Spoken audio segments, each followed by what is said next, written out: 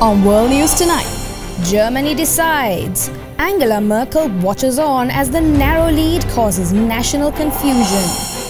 Quad conversation. Global powerhouses come together in hopes of battling growing international issues.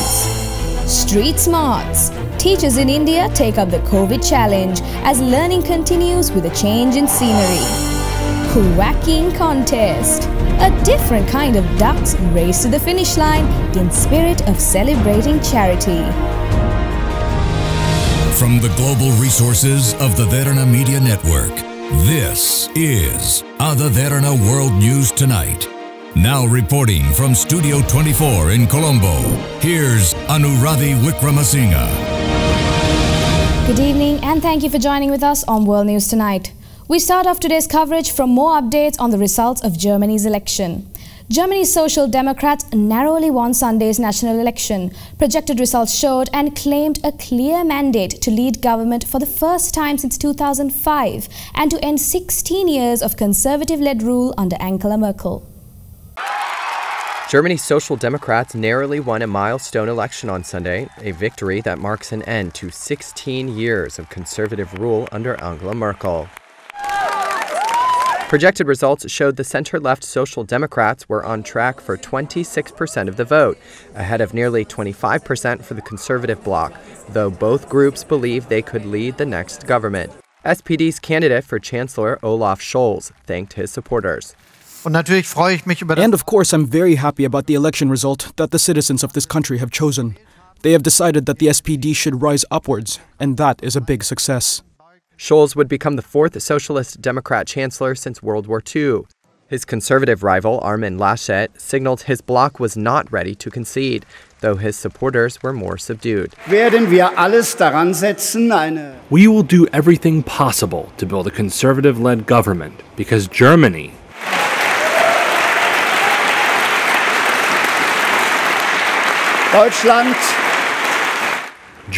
now needs a future coalition that modernizes our country. The most likely outcome is a three-way alliance involving the smaller Greens and liberal Free Democrats, led by either the Social Democrats or Merkel's Conservatives. A new coalition could take months, and Merkel will remain in charge in a caretaker role while Scholz and Laschet court the support of the smaller parties. They have both said they aim to form a coalition before Christmas. Meanwhile, the rest of the nation watches as a heated battle between the two closely achieving parties, as there is a high possibility of a coalition formation, leaving the reins of power in the balance. Let's cross over to other Derana World News special correspondent Inuka Aponzo reporting from Kiev in Germany for more on the status of the people. Inuka? Yes, Anuradhi. Germans woke up to political uncertainty after early results from the country's federal election indicate gridlock between the two main political forces in the country. Preliminary results showed the center-left Social Democratic Party gaining the largest share of the vote, with Angela Merkel's right-leaning bloc of the CDU. Merkel is stepping down after 16 years as Chancellor, and her Conservative alliance is heading towards its worst election result since World War II. Looking at the early results from other parties in Germany, the Green Party was seen getting 14.8% of the vote. The Liberal Free Democracy Party was seen with 11.5%, while the right-wing Alternative for Germany Party was seen with 10.3%. The left-wing Die Linke Party was expected to gain 4.9% of the vote. Angela Merkel arrived for a meeting at the CDU's party headquarters in Berlin after the country's two main parties failed to win a majority in parliamentary elections. With talks of a coalition still on the line, Merkel is expected to stay back to guide the process. Back to you, Anuradhi. All right, thank you. That was other Derana World News special correspondent Inuka Aponzo reporting from Kiev in Germany. It seems China is on the forefront of many minds of now as President Joe Biden hosted talks between India, Australia and Japan at the White House to commence discussions on putting up a united front against the raging pandemic and possible economic threats. U.S. President Joe Biden welcomed the leaders of India, Japan, and Australia to the White House in the first in-person summit of the alliance known as Quad. And I'm honored to welcome Prime Minister Morrison, Prime Minister Modi, Prime Minister Suga, and to the White House. We're four major democracies with a long history of cooperation. During the 2-hour summit, the four leaders discussed a series of issues, including vaccine expansion and climate change. But while China was not mentioned in their public remarks, Beijing was clearly top of mind. And we believe in a free and open Indo-Pacific, a region that we wish to be always free from coercion, where the sovereign rights of all nations are respected. U.S. officials have sought to play down the security aspect of the Quad alliance. That's though its members carry out naval exercises together amid concerns over China's growing assertiveness in the Indo-Pacific and attempts to exert pressure on all four countries. China on Friday denounced the alliance and said it was doomed to fail. The summit also comes just over a week after the US, Australia, and Britain announced the AUKUS Security Pact. That would provide Canberra with nuclear-powered submarines by its partners. China, however, said it would only intensify an arms race in the region. Hundreds of farmers in the Indian states of Punjab and Haryana have blocked roads as they re-energize their protests against contentious farm laws. To get more on this, Other Derana World News special correspondent Gayatri Gunasekara joins us now from Delhi in India. Gayatri? Yes, Anuradhi. Farmers who have been camping at Delhi borders since last November want a repeal of the laws. Several rounds of talks between farmer unions and the government have yielded no results. The government says the laws will increase farmers' income, but unions see them as unfair and exploitative. Prime Minister Narendra Modi has called the reforms a watershed movement for Indian agriculture. But farmer groups said, contrary to promises that the laws will help improve farm incomes and increase productivity, they will in fact expose them to the vagaries of the free market and make them poorer. Today's call for a Bharat Bandh or national-wide strike comes on the first anniversary of the law's approval in the parliament. Major opposition parties, including the Congress and several state governments, have lent their support for the strike. Back to you, Anuradhi. All right, thank you. That was Other Derana World News special correspondent Gayatri Gunasekara reporting from Delhi in India. Conflict at the West Bank rises as militants of Hamas was killed by Israel in a brutal gunfight, with many Palestinians taken prisoner by the state. Israeli troops killed at least 4 Hamas militants in gun battles on Sunday, in raids against one of the group's cells in the occupied West Bank. That's according to an Israeli military spokesman who said an Israeli officer and a soldier were also critically wounded, and 4 more Palestinians arrested. Israeli officials have long said Hamas, which runs the Gaza Strip, intends to gain strength in the West Bank, so it can challenge its rival there, the Western-backed Palestinian Authority. This Palestinian resident of the village of Beit Anan heard the raid before dawn and says he saw soldiers carrying 2 bodies. The shootouts marked the most serious violence between Israel and Hamas since an 11-day Gaza war in May, and threatened to raise tensions in the West Bank and along the Israeli border with Gaza. Palestinian President Mahmoud Abbas accused Israel of, quote, field executions against our people. A Hamas spokesman confirmed the men were members of the group, which Israel and the West regard as a terrorist organisation. Hamas called on Palestinians in the West Bank to, quote, escalate resistance against the occupier in all areas. Israeli Prime Minister Naftali Bennett, en route to the UN in New York, said the Hamas men were, quote, about to carry out terrorist attacks. Let's go in for a short commercial break. More world news on the other side.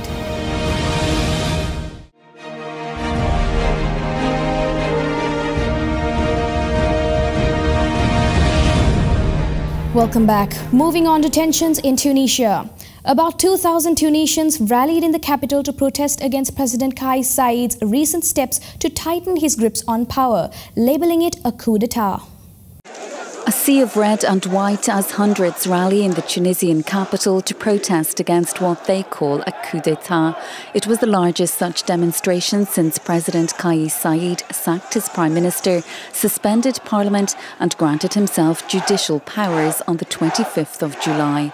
Last week he tightened that grip by brushing aside much of the constitution and giving himself the power to rule by decree. The protest took place under a heavy security presence. Barricades were set up to control access to certain areas, with police vans and armoured cars also deployed. President Saeed claims his intervention was needed to tackle a political stalemate in Tunisia, as well as addressing an economic crisis and poor handling of the pandemic. He still has wide support among many Tunisians who are tired of corruption, but opposition to his rule is widening. This weekend, almost 24 domestic and international human rights groups condemned what they described in a statement as Saeed's power grab, labelling it as a first step towards authoritarianism.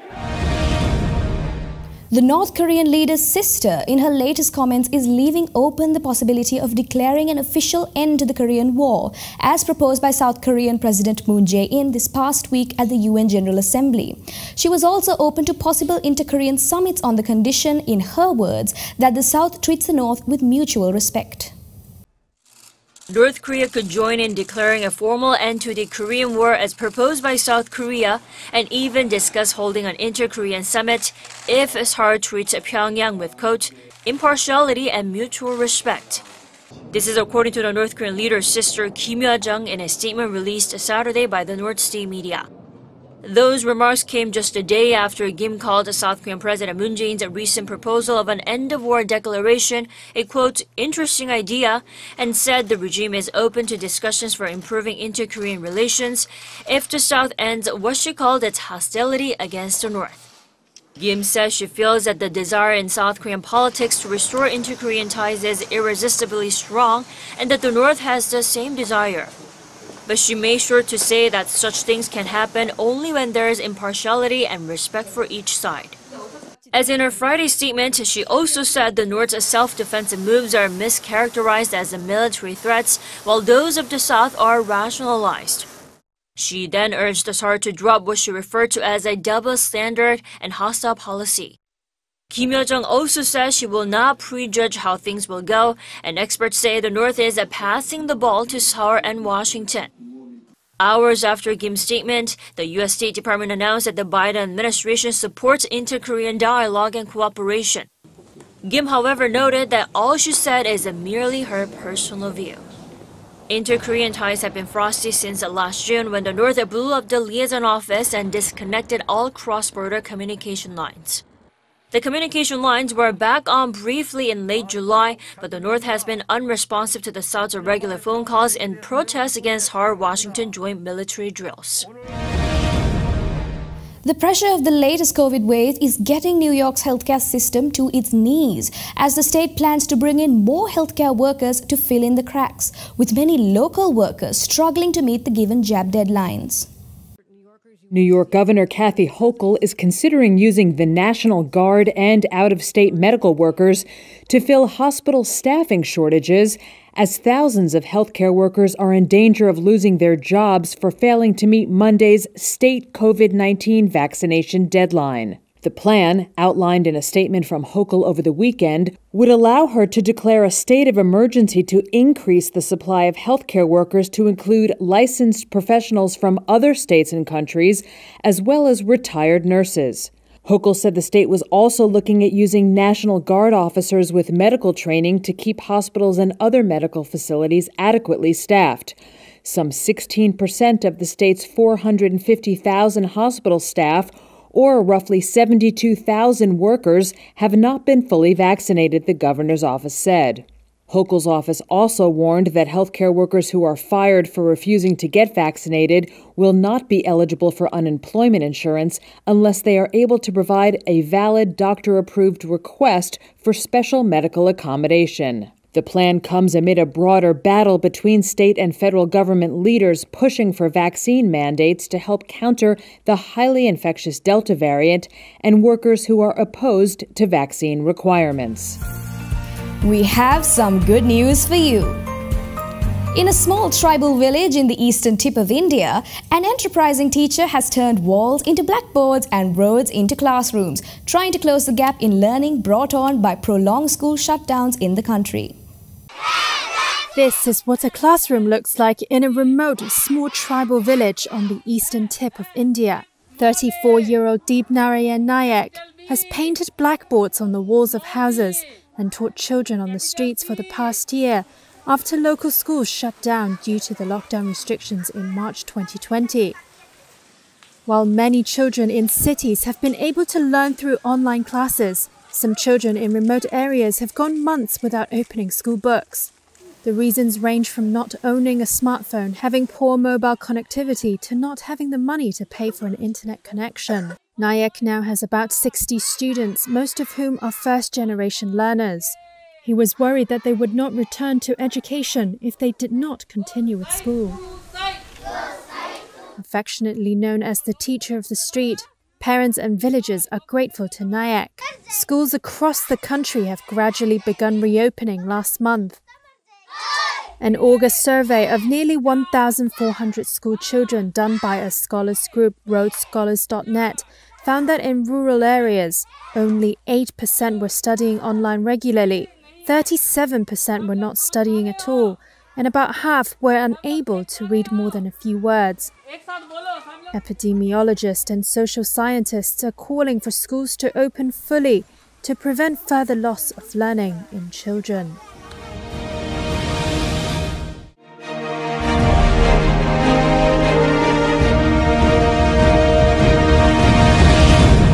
Welcome back. For more news, let's take you around the world in a minute.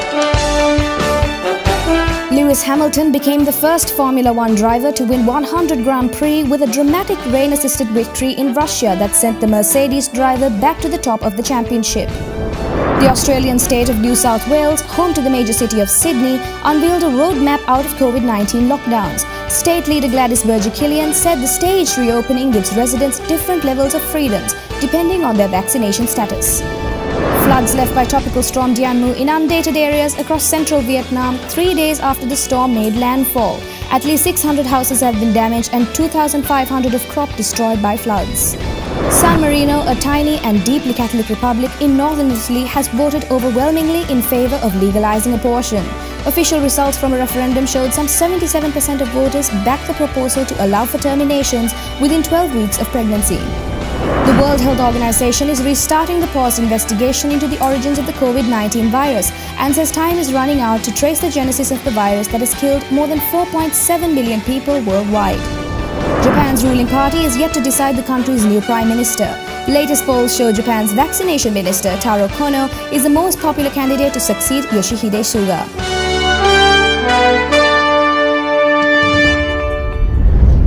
Industry groups have said that thousands of British gas stations ran dry as motorists scrambled to fill up amid a supply disruption due to the shortage of truck drivers.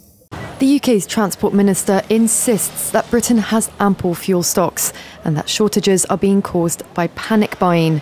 But that hasn't stopped the long lines outside petrol stations. I've been here nearly an hour waiting for my turn to fill up the car. It's really frustrating. I am a driver. Thousands of petrol stations ran dry on Sunday across the country. BP said nearly a third of its stations had run out of the two main grades of fuel. The panic comes as the country faces a shortage of tens of thousands of truck drivers, which the haulage industry says is due to the pandemic, an ageing workforce, and an exodus of foreign workers following Brexit last year. This has contributed to shuttered gas pumps, but also weeks of supermarkets and restaurants running out of some foods. After resisting for months, the government has announced it will issue temporary visas for 5,000 foreign truck drivers. It's a reversal by the Conservative government, which has tightened immigration rules since Brexit. But business leaders have warned the plan is a short-term fix and will not solve the labour shortage. In the meantime, the government is reportedly considering drafting in the army to deliver fuel to stations. And finally tonight, waddling away to the finish line, plastic ducks bob through the clean streams in Canterbury as charity helps communities come together for an excitingly adorable race. Canterbury is sending out the call to everyone to get their rubber ducks in a row as crowds gather to enjoy their annual rubber duck race, with hundreds of people lining the banks of the River Star to witness as many as 4,000 yellow ducks float to the finish line. In the fundraising event held by the local Rotary Club, each duck is sponsored for £1, with the winning owner scooping a £250 prize. The swarm of ducks reached nets where Rotary workers collected them in bins so as to not cause any environmental damage, making it a fun activity with a good cause and little to no endangerments. The rest of the money raised is donated to local and international causes. This year's event also featured corporate ducks, with businesses able to sponsor those for a higher price of £25. Laughs and quacks were all around as communal spirit showed its strength, all while having a bit of fun. And that's all the news we have for you tonight. Suzanne Shanali will join you again tomorrow with another edition of World News. I'm Anuradhi Vikramasinghe. Until then, stay safe and have a great night.